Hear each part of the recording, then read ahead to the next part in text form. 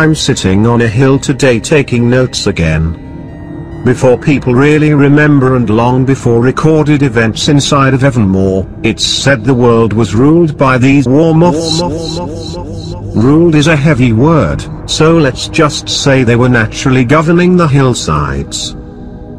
At least that's what I've come to understand. I've come to know them as much as they allow and wish for me to know, and I'm okay with that.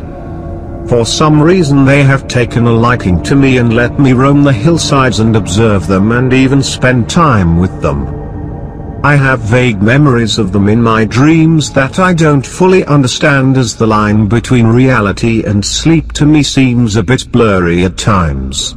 I do hum their songs a lot. They fascinate me. Dark shadowy figures with glittering transparent wings. They have a strange ability to change the speed of their wings, which already are much quicker than any earthly creatures. Much faster than any hummingbird for sure.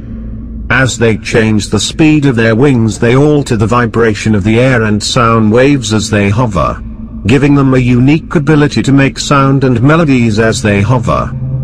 They stand about 8 feet tall in a slender triangular shape, although they can look very different at times. They have many wings, some for flying and some for stabilization, which allow them to move rather oddly and in any direction quite quickly.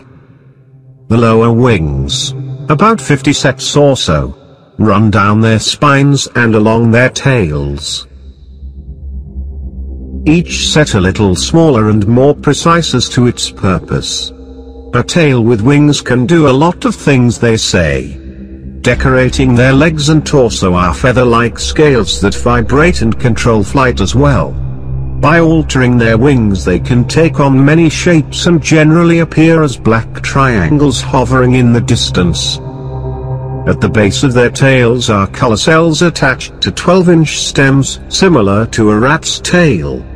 The glowing cells are liquid sacs similar to the bellies of fireflies and the luminescent blood of underwater creatures.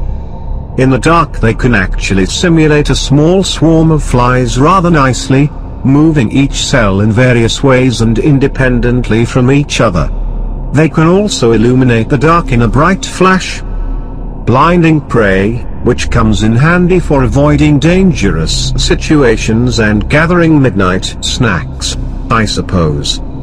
Sometimes they sing and create quite the spectacle on the hillsides at night. Their heads appear to almost hover inside of the upper wing base, which is large and protrudes from the shoulders, and when their red eyes are lit in the darkness, they can appear quite menacing indeed. Their heads are shaped like bats with small pointed ears. They communicate through telepathy and odd wing bursts of sound waves which can travel miles across open land and can almost knock you off your feet. They can and will bite, although they are normally docile creatures with immense powerful claws at the ends of each main wing. They are intelligent and somewhat peaceful and generally keep to themselves unless provoked. They do however hunt at night and eat large game, large men included, and make travel through the dark woods a little unsafe for even a third-tier swordsman. Though conflicts with Warmoths and men are generally uneventful in this time, there was a time long ago when men and Warmoths were at war. A great king named Lord Krell decided his kingdom would be best without the threat of Warmoths obstructing his shipments to Bok and the outlying cities of Evermore, and he decided to pay quite handsomely for Warmoth wing pelts.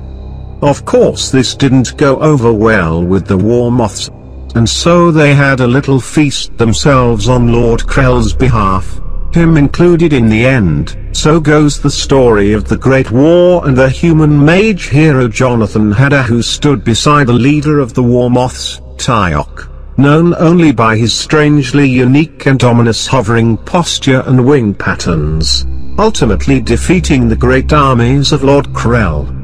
How long Warmoths live or where they come from is unknown, as is the fate of Mr. Hadda, who disappeared in the Black Forest after the war. It's said that he decided to live amongst the Warmoths, as he didn't really enjoy the company of men. It's rumored that he was creating his own magic based on old text found in the company of the Warmoths. But no one knows for certain. I like them. I think I can relate to Mr. Hadder, and I'm happy Zabel graced me with his name.